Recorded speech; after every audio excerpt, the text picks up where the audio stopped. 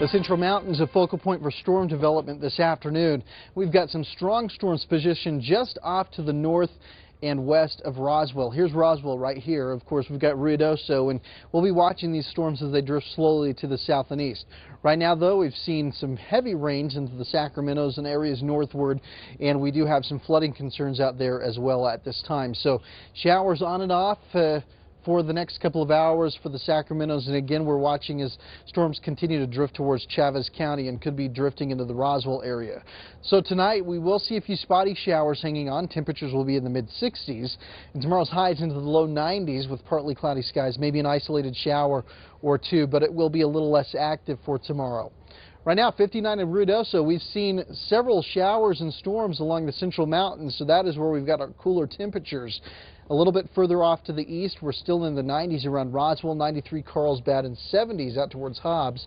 Again, we're looking for some showers to pop up to cool those temperatures down a bit. Lots of moisture hanging out here to the east, drier to the west, and wind speeds, well, we've got some gusts out there, particularly with the showers and storms right along the Central Mountain chain. That's where the gustiest winds are at this time. Could see some east winds moving into the western areas of the state overnight tonight. That could generate, or at least bring in a little bit more moisture out there and generate some showers, spotty showers at best for tomorrow. Of course, that all has to be blamed on that front that passed through overnight last night. High pressure in the meantime settles off towards our west. We'll see another front heading into Sunday that will recharge the east with moisture, bringing some more showers and storms. And the ridge will be hanging on out here in the west and bringing in some fronts sliding through the east well on into next week.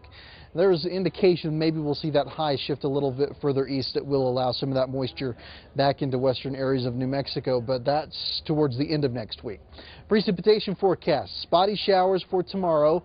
We'll look for maybe a spotty shower in the mountains heading into Saturday, but all in all, it looks like Friday and Saturday will be our down days, and then we're looking for Sunday to bring in a little bit more moisture to the region. So the Central Mountains, in the meantime, are going to be the focal point for heavy rains, particularly around the Sacramentos, up towards the San Juans, the Sangre de Cristos, especially up there. And the general trend, what we're seeing with these storms, of course, they're drifting slowly to the south and east. So those communities right along the front of the Central Mountains, of course, Roswell, we do have that chance. We could see some flooding, maybe some, I wouldn't call it widespread flooding, isolated flooding events, maybe some puddling on the roads, so watch that. As far as temperatures are concerned right now, 90s off to our north in Rapid City, 80s in Denver, 90s down in San Antonio. Tomorrow's temperatures looking equally as warm, but of course we get that cool off tonight in the 60s down south. 90s in El Paso with 90s also in San Antonio. And there's a look at your numbers for tonight. 40s, 50s, and even 60s, and highs back up into the 70s, 80s, and 90s for many of those communities out here in the southeast. 7-day forecast, spotty showers and storms for tomorrow. Saturday will be a little bit quieter for us, and Sunday that front will dive on in, bringing in another chance for some spot showers with highs continuing in the 90s.